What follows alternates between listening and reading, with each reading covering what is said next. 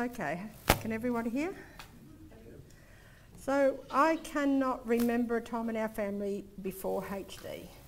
My earliest memories are visiting my grandparents on a Sunday and my grandfather sitting in a chair in his shirt and tie because it was Sunday, and very rarely getting out of it, probably because there was 8 of us and he'd probably trip over one of us. But it's always been there. Now, we emigrated before his disease progressed too far, so personally I didn't see much of the end part, the last 20 years of his life. And we migrated in 1970, but in 1991, I think it was, my parents went back to Holland, and some of her sisters who had watched the progression of the disease saw the early markers for my mum. You know, up until then we tried to excuse everything with she's clumsy, she's tired, she's change of life, it's everything. We found every excuse under the book to not have to use the Huntingtons word because of what it would mean for us. So after that we couldn't deny it any longer, and then all of us, 8 of us, started symptom watching ourselves and the others, you know, and but without ever speaking about it, because to us nobody really spoke about it. We all knew it was there and we spoke about it very superficially, but we were always concerned about the career impact that HD, or the knowledge that HD was in our family, would have. A lot of my sisters and brothers had careers that may not have progressed as well if their bosses or companies had known that they were HD positive, or that there was Huntington's in the family even. So it was kind of this shameful secret that we spoke about to a certain extent. In 1993, testing became available.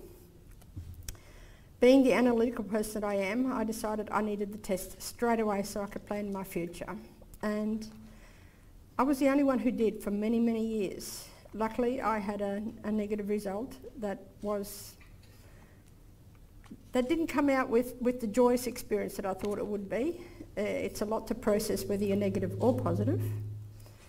And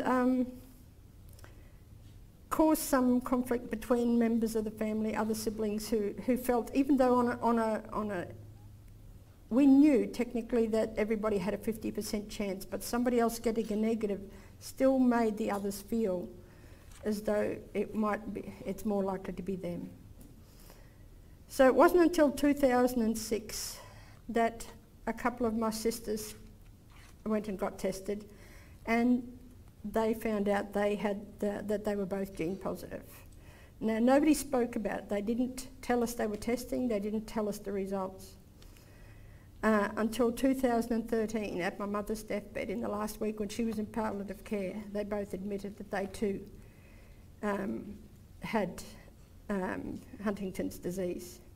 Now, at that stage, we had known but never spoken openly about it because we saw their careers fall apart.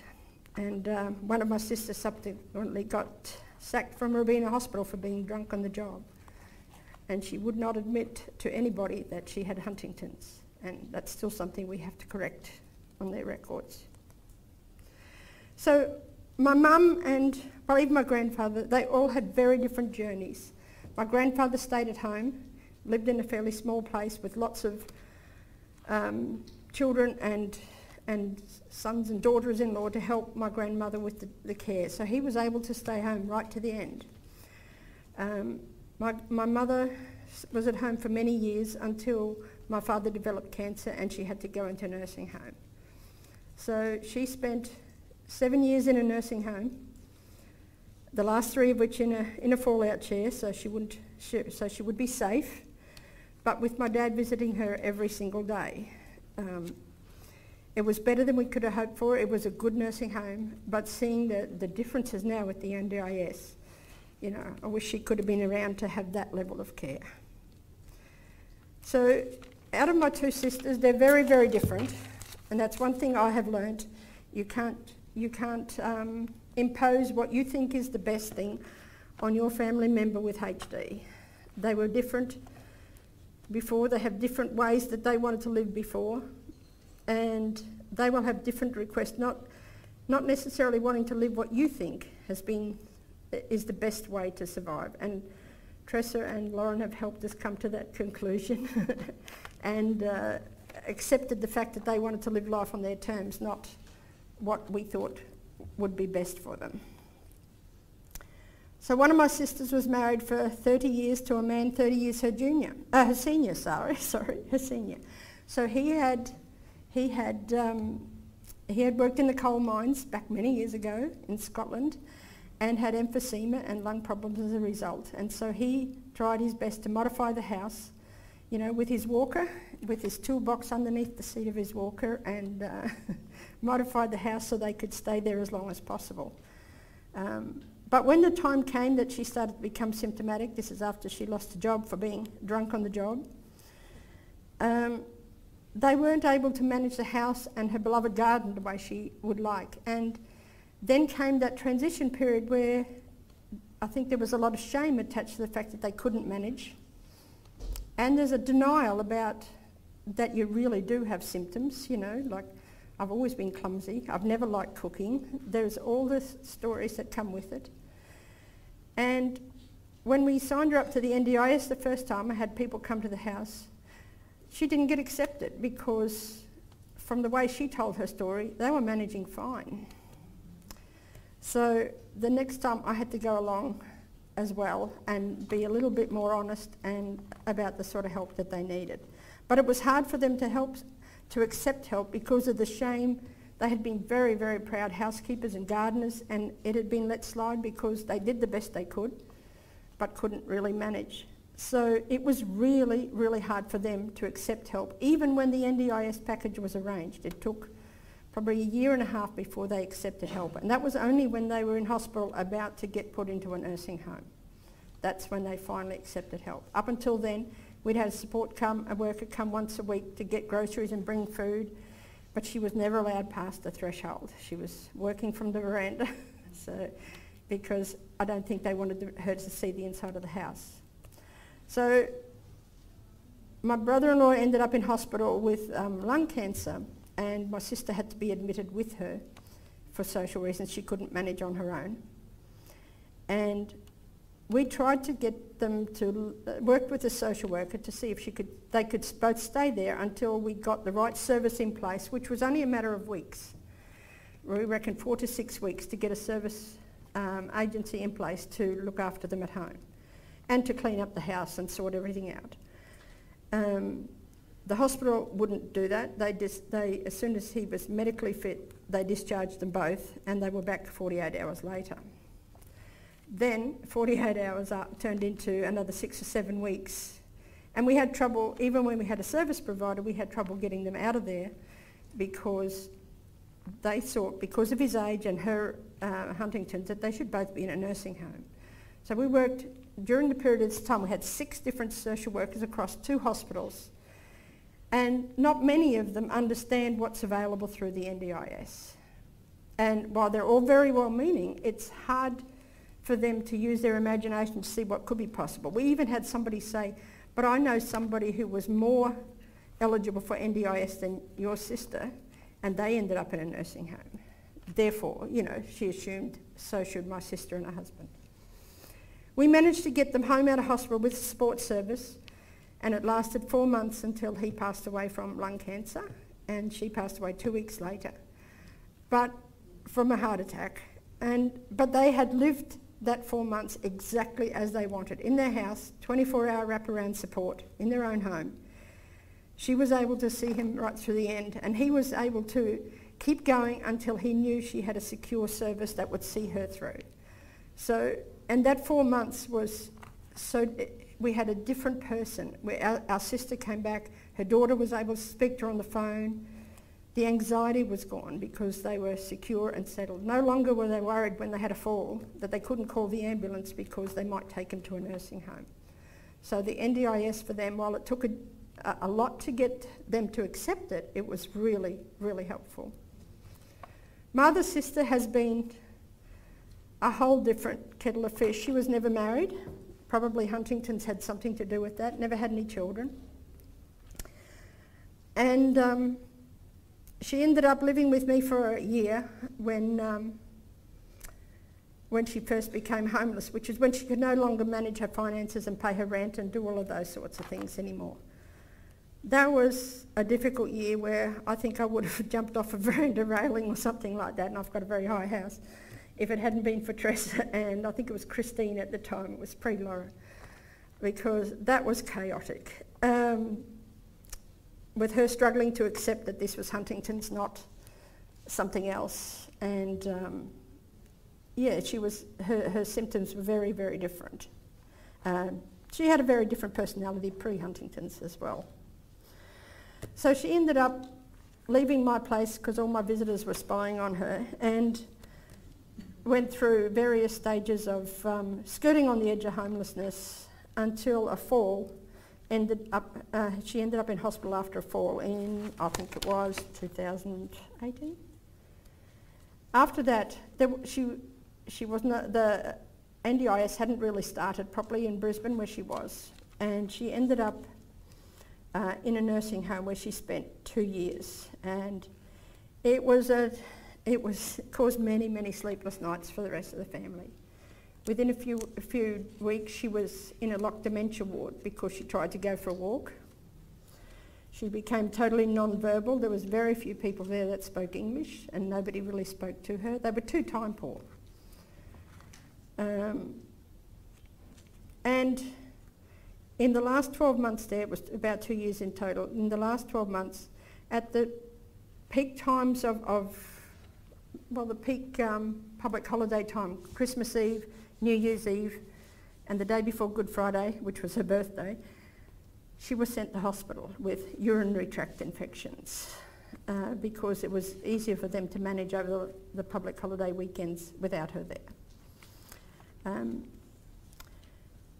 I even had a very senior staff member from the nursing home, I don't know her title, director of nursing, whatever it was, but she said to me that she felt that during her time in hospital she had learnt consequences, because where she used to sometimes act out when she was frustrated, now she was quiet and she sat in her chair while she was medicated.